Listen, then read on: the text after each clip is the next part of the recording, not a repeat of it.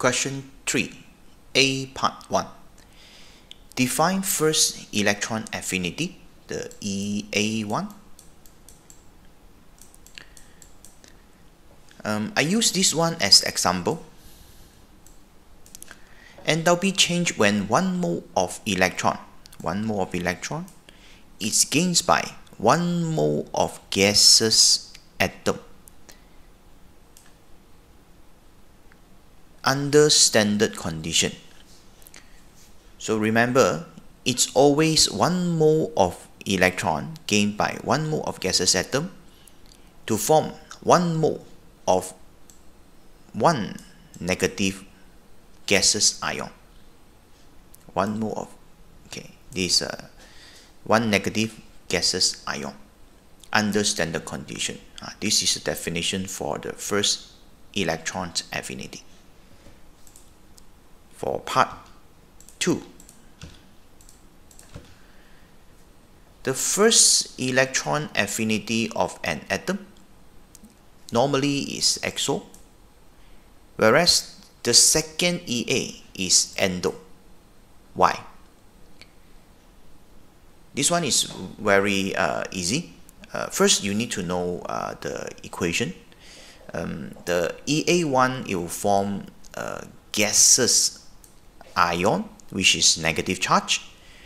Then this gaseous ion will add 1 more electron to itself.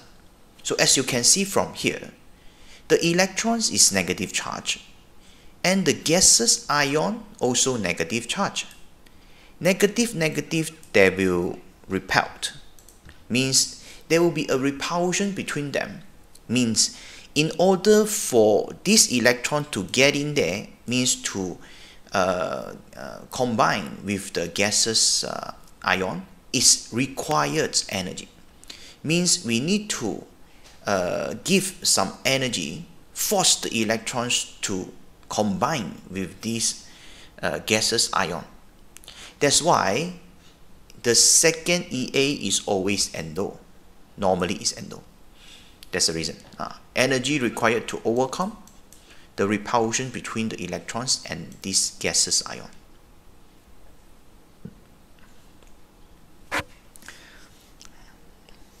Part 3.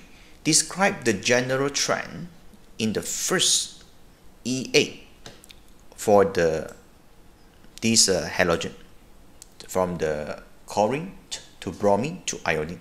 Explain your answer. So first, you must make the terms clear. So what is the main properties that involve? We know that it's always gaseous atom, so therefore it's not molecules. So it must be the chlorine, bromine, iodine atoms, gaseous atom.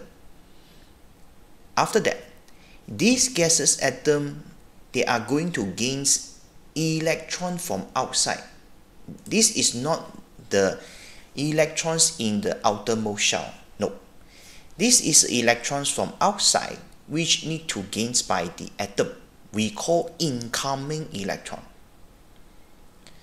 So all these halogen, these gaseous atoms, they will gain the electrons from outside.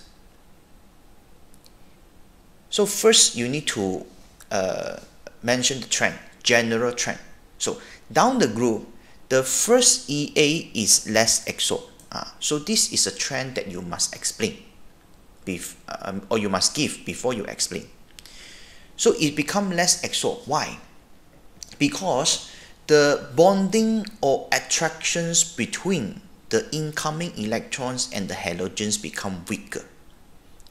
Means the energies that released from this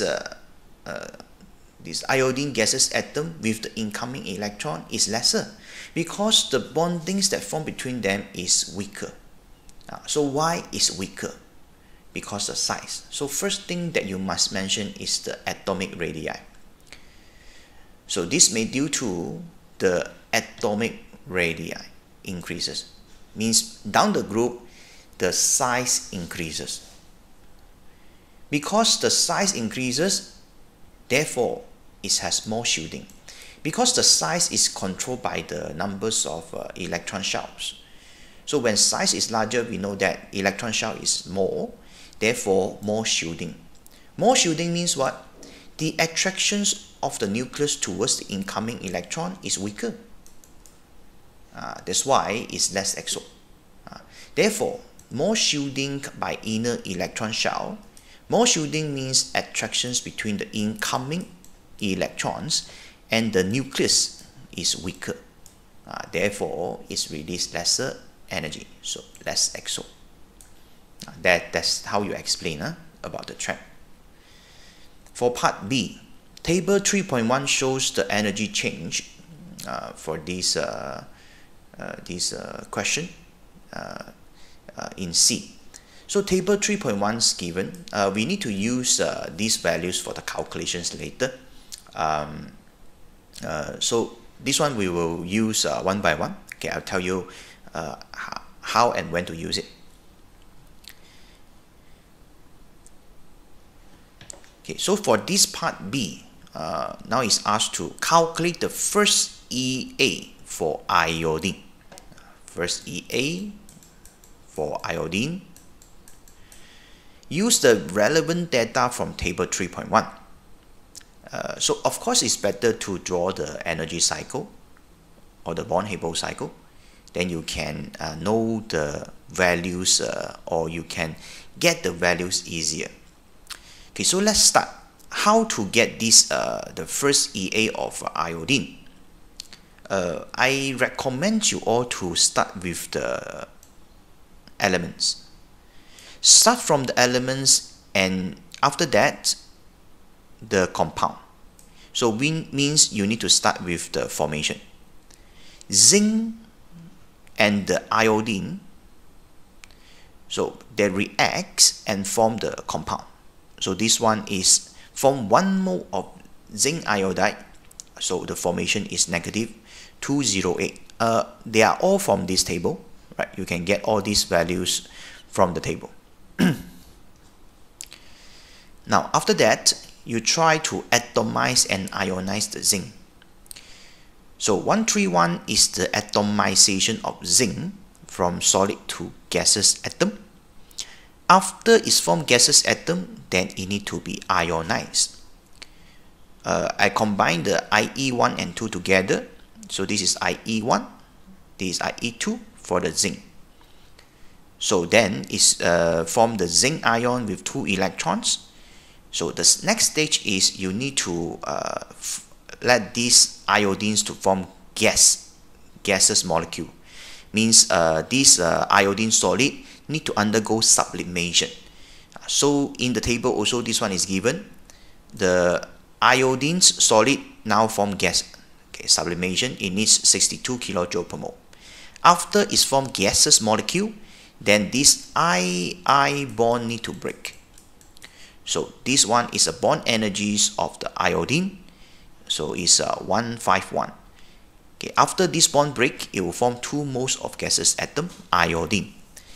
And now, the 2 moles of gaseous atom iodine will gain the 2 electrons or 2 moles of electrons to form the iodide.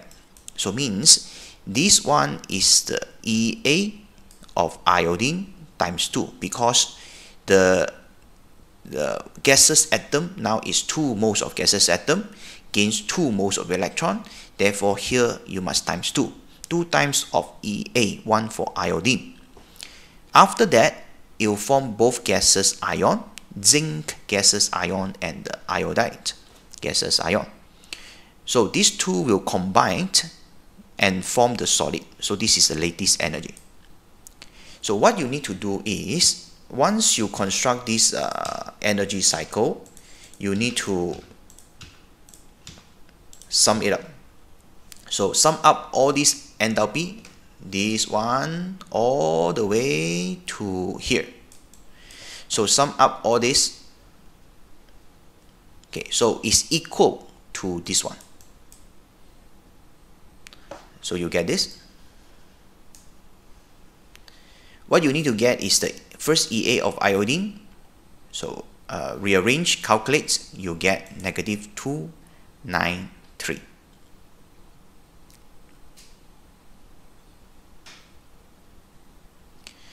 So part C, the last one. Predict how the lattice energy of the cadmium iodide differ from the lattice energy of zinc iodide. So please check the periodic table, and you will know that they are actually the different period. Means this one, the zinc is much smaller than cadmium, right? So the cadmium is right below zinc, okay, in the D block. So we know that the zinc ion is going to be smaller than the cadmium ion. So zinc ion is smaller, therefore it's going to have a stronger attractions with the iodide. So it's going to release more energy. So we know that the cadmium iodide is less negative than the zinc iodide. This is for sure, because the attractions of the zinc iodide is stronger, release more energy. So you just put a tick here. So you just explain why. Because cadmium is larger than zinc, so when it's larger, we know that the charge density of the cadmium is lower. Cadmium ion is lower.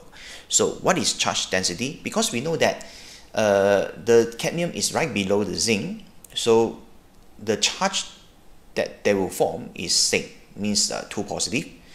We know that the cadmium is larger, means with a same charge, and now it's a larger volume, so the density, means the charge density is lower. And lower charge density is going to have a weaker attractions with the anion. In this case is the iodide. So therefore the cadmium iodide will be less exo than this zinc iodide, right? So you at the end you just say, because therefore attractions between the cadmium and the iodide is weaker, so it's released less energy, right? So that's all. Thank you.